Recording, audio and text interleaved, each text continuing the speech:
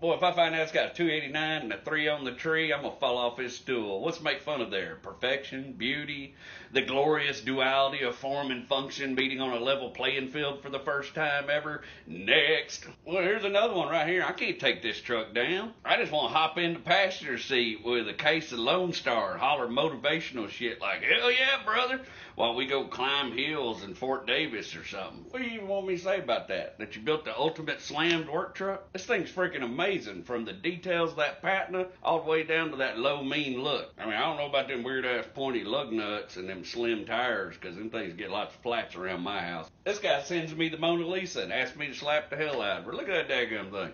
It's a freaking time machine to when life wasn't no more complicated than a Three Dog Night song and fishing for brim with corn and loving a good dog. Only thing I can say about this truck is I wish I had it and you had a feather up your butt, because we'd both be tickled. $1,000 a month in payments, you're paying somebody's mortgage, and if you can afford to pay that much, chances are you ain't got to carry a toolbox to work, and I guarantee you everybody in the parking lot at your accounting firm hates you. Next, every time I see one of these, there's about 3 things that pop up in my head. 1, is that my new drywall guy? 2, does it have insurance? 3, he's probably a pretty good feller, but I hope he's fixed that leaking back window. Before you want me to sit, my grandson asked me to get on here and talk to y'all about these trucks. What is that?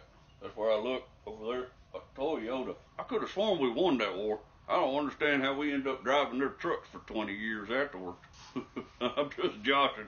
I bought one of them for my wife, boy. It's a pretty good old truck, boy. Get up and down the road pretty good. I ain't burned a drop of oil in 20 years. How's that? I got to get out of here. It's burning daylight. I can't waste all day with this foolishness.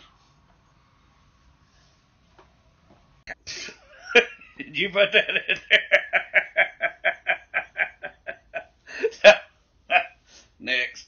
Next, if I know anything, person that drives this truck like hauling hay, Merle Haggard songs, and smoking a little grass out behind the feed store. I never bet the fella driving this does one more Jimmy Buffett song on his guitar than I want to hear, and his whole identity centered around 4 years he spent after high school at some state university. You know, this used to just be like working class dudes. You know, now that they've all been resold and stuff, it's become a cult, and the people that love these tacos are like, if you can imagine if Jeep people were less annoying, it's almost like a vegan or a Marine. Within 2 seconds of meeting them, you're going to know they own this truck.